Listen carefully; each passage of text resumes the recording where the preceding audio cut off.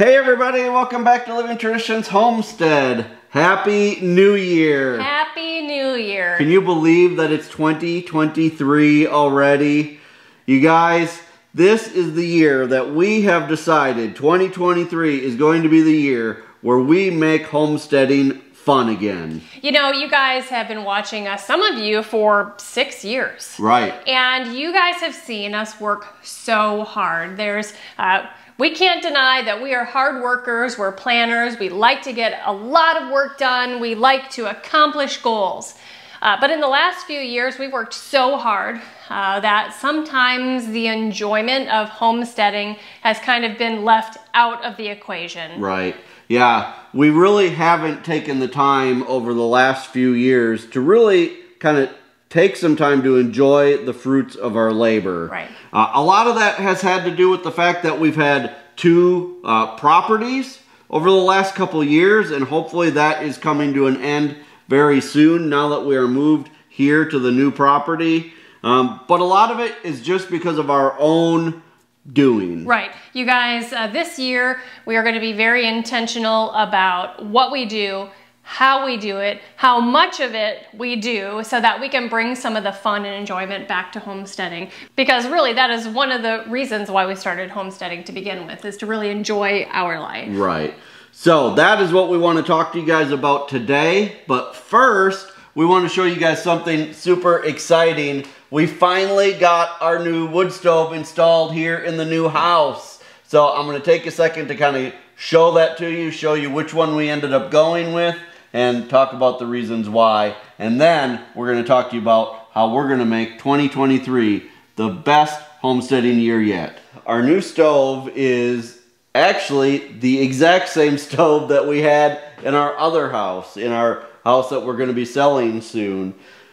We've enjoyed having that stove so much that when it was time to decide what kind to put in this house, we looked at some different ones, but we ended up going back to the exact same one. It's made by a company called DS Stoves out of Pennsylvania.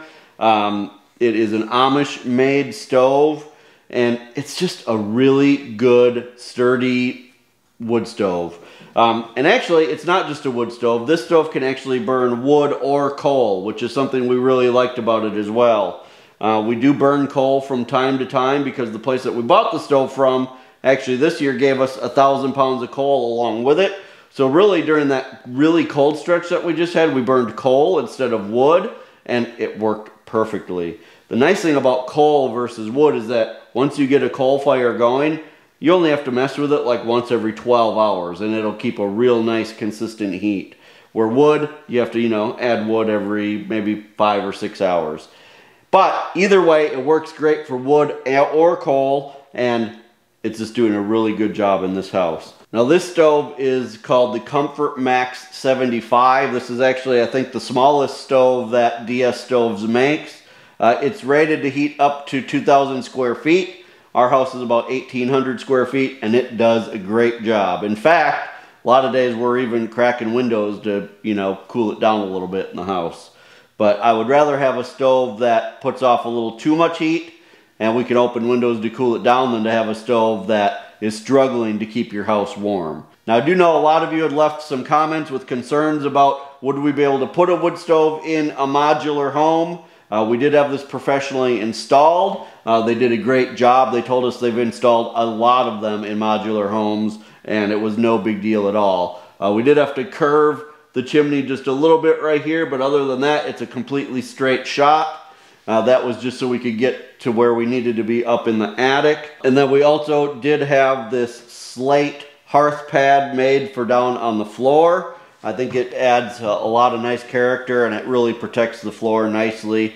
We ordered this actually on Amazon, but it took like 3 or 4 months to get because it was handmade, I think from a company in Michigan, and then shipped here. And it is heavy. It's got a steel frame around it with the slate on it, and it weighed probably about 130 pounds, I think, when they delivered it. So anyway, this is up and running. We got it just before the holidays, and it's been keeping us nice and warm, and we can stop using the furnace, which we really don't like to use. So we're happy with the wood stove. let's move on to the rest of this video and the goals that we have for 2023. Okay, on to the video topic. There have been a few realizations that we have had over the last several months that have really made us step back and say, you know, we need to make some changes. We need to do things differently so that we can really enjoy this lifestyle, this homesteading lifestyle, more than the last couple of years and for our future. Right. So the first thing that we've realized is, and now that we're kind of coming to the end of this, is that having 2 pieces of property for the last now almost 3 years has been a ton more work than we ever anticipated it would be. Right, and really the 2 pieces of property that we've had, we've wanted to work those properties, okay? Right. So it's not like, you know, you live at one property and then you buy this investment property that you don't use for any reason other than maybe hunting. We bought this second piece of property so that we could transition into doing everything that we did at the first property on the second property, along with living there. Right. And that's ultimately the goal that we've reached. We're now living here at, you know, the second piece of property. We're about ready to put the first one up for sale. And so it's kind of given us some time to kind of sit back now and reflect on all of that craziness that's gone on for the last 3 years.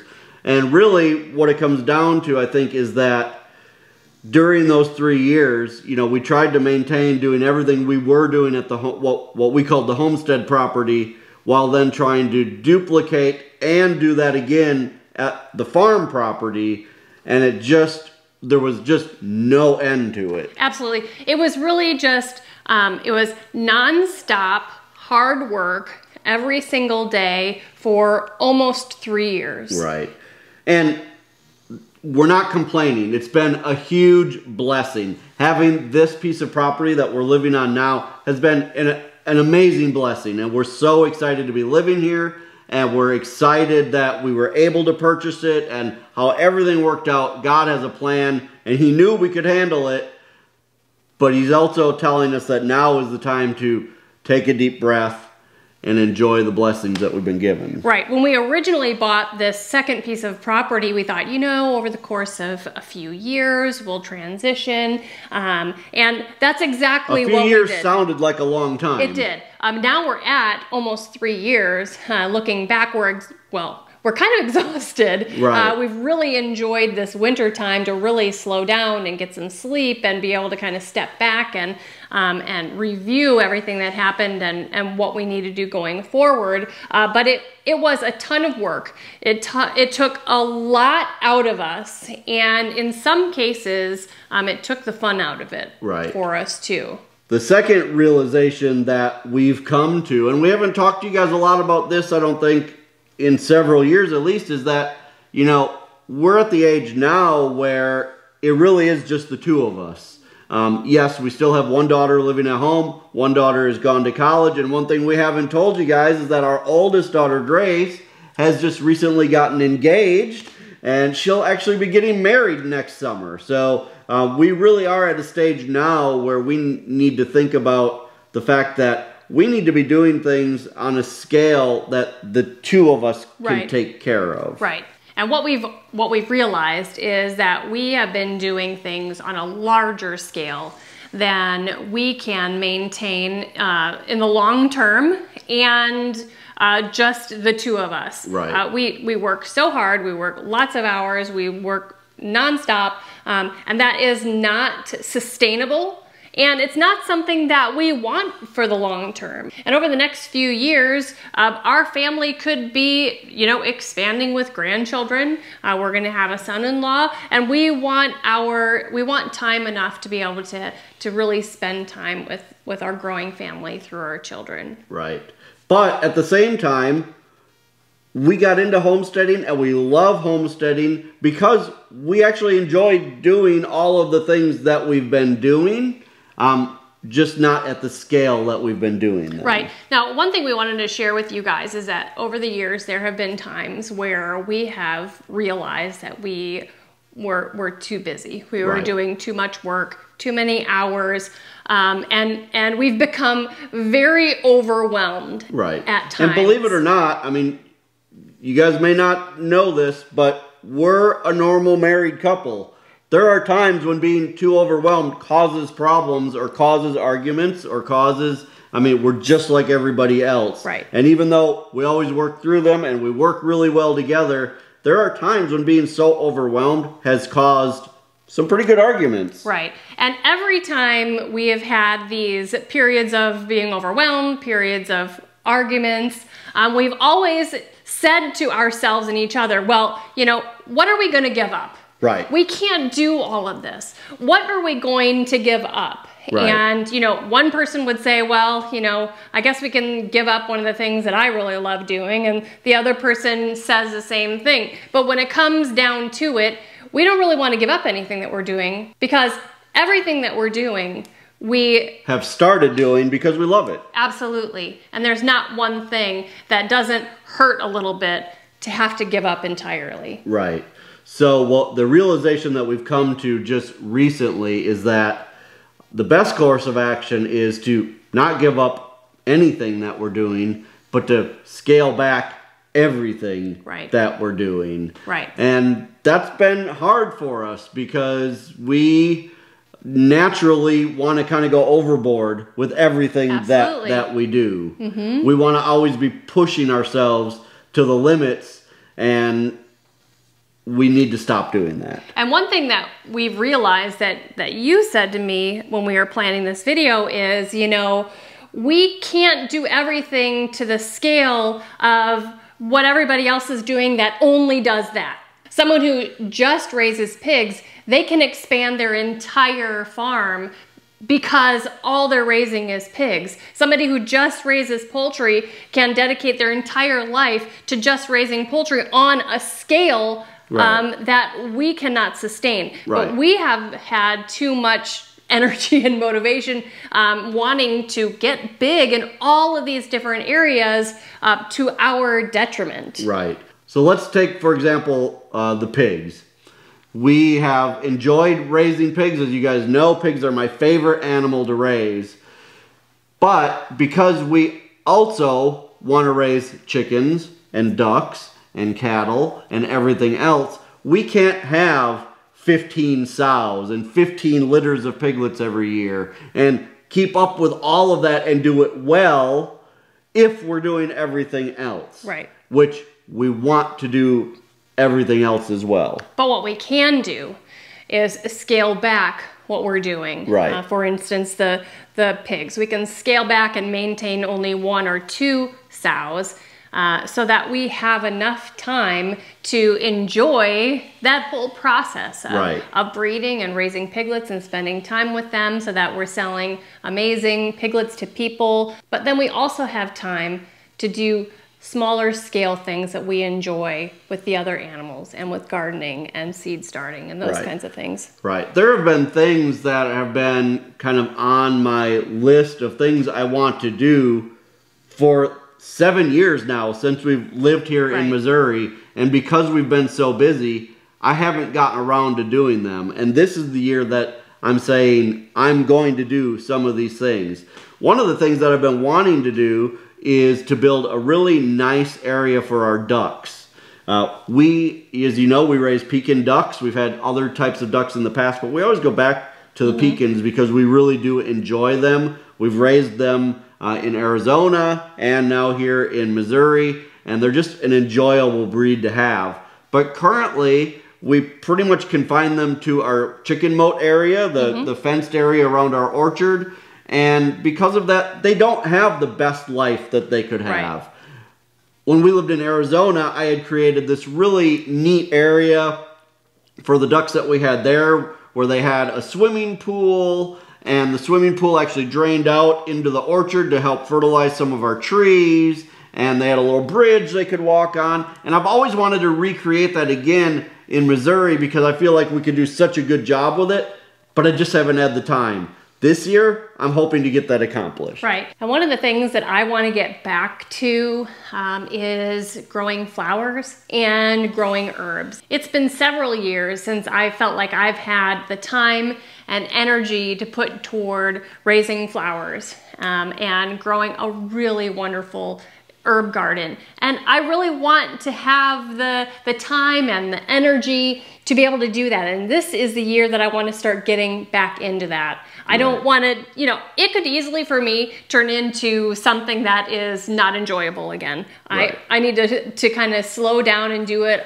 you know, gradually, rather than jumping in with these huge ideas and these huge goals that I can't accomplish and then I'll feel bad about. But I do want to get into that again. I want to grow more flowers. I want to grow more herbs. Right.